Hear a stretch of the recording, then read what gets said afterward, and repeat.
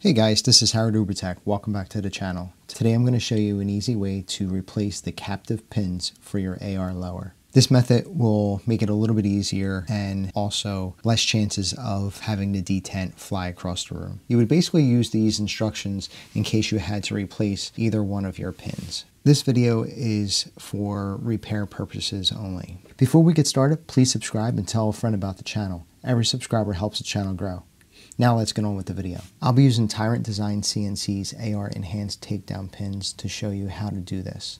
If you're interested in picking these up, you can check them out on our Instagram below. You'll need a few things to complete this the way I do it. You'll need a pivot pin detent depressor, number 080-216-010. In order to find this tool, you can Google this right here, and it should bring you to a page where you can purchase this tool. Next, you'll need a clevis pin, 1/4x2. You'll also need a 1/16 punch. For this AR lower, the 1/16 punch is not compatible, so I'll have to use something smaller, but in most cases, you'll need a 1/16 punch. First thing you're gonna do is remove the lower like you see here, and if you need help removing the lower, you can click on the link to the top right, and that'll take you to a video explaining how to get to this point right here. Once you get to this point right here, come back to this video and you can finish following the steps that I show in this video. So let's remove this pin right here first. They're captive, and what that means is when the pin is like this and you push the pin out, it doesn't come all the way out. It's captive inside the lower. So what we need to do is we need to remove this pin and put the new pin in. So if you look right here, you can see that there's a detent right there, and that detent rides along inside this channel right here. So what we have to do is we have to press the detent inward, and by doing that, that will free up the pin to be removed. So I'll show you how we're going to do that. So you have this little hole right here on your pin. You would take your 1/16 punch and you would put it in this hole and you would depress the detent underneath it. Now again, like I said, this one is too thick for my pin. I have this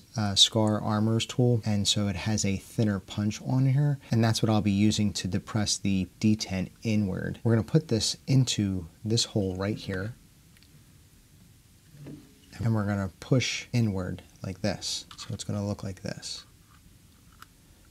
See how like you could see under there where I'm pushing in and it's pressing that detent inward? So once we press and the detent is pushed in, what we're going to do is we're going to rotate the pin clockwise like that. So let's do that. So push in, and then we're going to turn it clockwise, and then we're going to remove the punch from the pin. And now what we've done is we've captured the detent and the spring further in here, so this way we could remove the pin. But we can't just remove the pin yet, because if you did, the detent and the spring would come flying out, and that's where the clevis pin comes in handy. So now what we're going to do is we're going to put the clevis pin through this side like this. You can see the clevis pin has these holes in it. We're going to make sure that these holes on the clevis pin are not facing the detent right here, because otherwise the detent would just fly right through the hole and it defeats the whole purpose of this whole process. So what we're going to do is we're going to slowly replace this pin for the clevis pin. So the best way to explain it is you're going to keep pressure onto this pin right here, because the detent and spring are always going to be pushing this way. So we have to push towards that to combat the pressure that the detent is giving you on the pin, while pushing the clevis pin this direction, okay, to replace that pin. So I'm going to use my thumb to push this way, and then use this hand to slide the clevis pin this way, pushing this pin outward. Okay, so it's going to look something like this.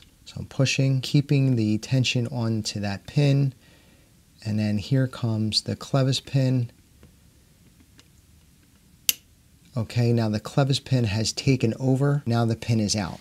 Okay, so now we have the detent and the spring are still captured inside the lower, and the clevis pin just basically replaced the old pin. So now what we're going to do is we're going to replace the clevis pin with the new pin, and the detent that's in here is going to go right into this channel right here. We're basically going to do the same thing we did to remove the pin, but we're going to do it in reverse to add the pin. Now again, when you replace this, you're going to put it right against here and you're going to push this way. When you do that, you still have to keep pressure on this pin going this way as well. So you're going to have two pressure points, pushing to the right and pushing back this way. And the reason why is because this pin is creating pressure against the detent and the detent against the pin. So the detent's going to want to push the pin this way, and you have to combat that. So what I like to do is I like to keep my thumb here while I'm pushing over. I don't have to remove the clevis pin with this hand because we're pushing it with this pin. And you would push it like this over to the right while keeping your thumb here and pushing against the spring pressure. This is how you do it.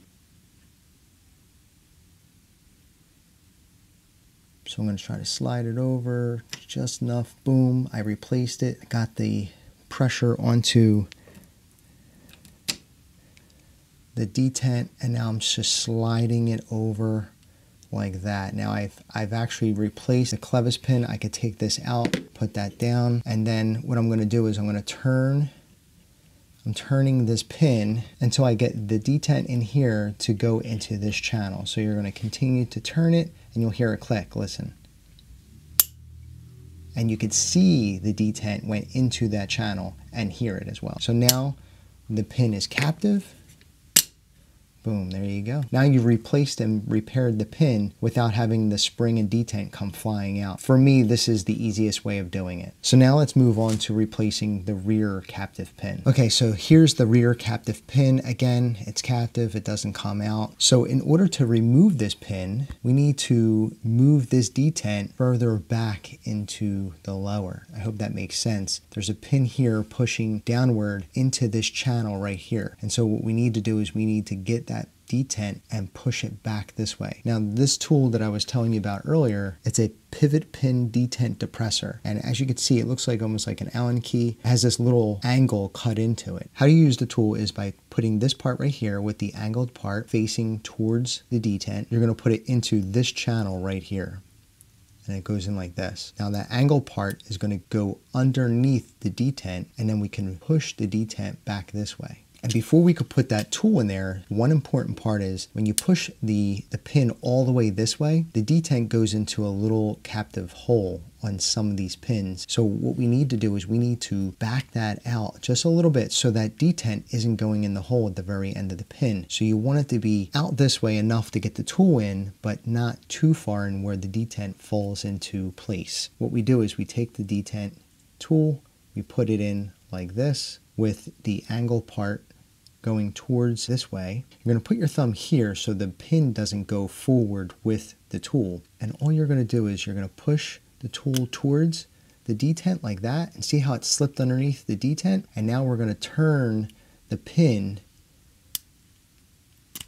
like this. Just to make sure you saw what I did, this channel right here was facing this way. Once I got the tool underneath the detent, I was able to spin the pin counterclockwise, and now the detent is captured in here and not in this channel anymore. So now we can remove the pin completely. This is just something that I do. I put my finger inside here over this hole right there, right where the pin is.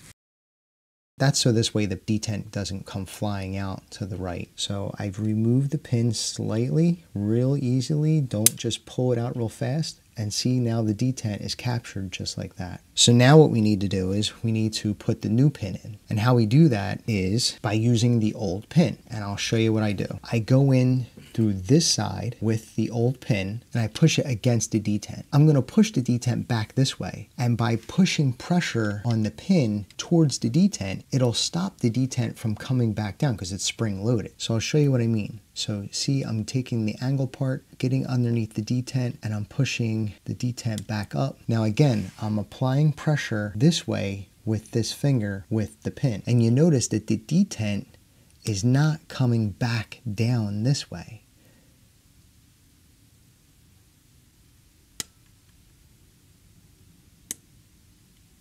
So now I have the detent captured with the old pin. Now we can take the new pin and do what we did with the clevis, which is you take the new pin and you're basically going to replace it. You're going to butt it against here, right? This is the old pin. You're going to butt it against the pin and then you're going to push real fast to the right and it should capture the new pin. So now I can remove the old pin, and here's the new pin. We're going to rotate this pin until the detent falls into this channel right here. So I'm going to turn. You hear that click? That means the detent went into this channel right here, and now it's captive again. So here's what it looks like. Boom, And boom. So congratulations, guys. You have repaired and replaced both captive pins in your AR lower. To me, this is the best method not to lose any detent or springs when replacing the pins. If you have any questions, please put it in the comments below. If you thought the video was helpful, please give it a big thumbs up. If you haven't already, please subscribe and tell a friend about the channel. Every subscriber helps the channel grow. Thanks for watching the video, and I'll see you in the next one.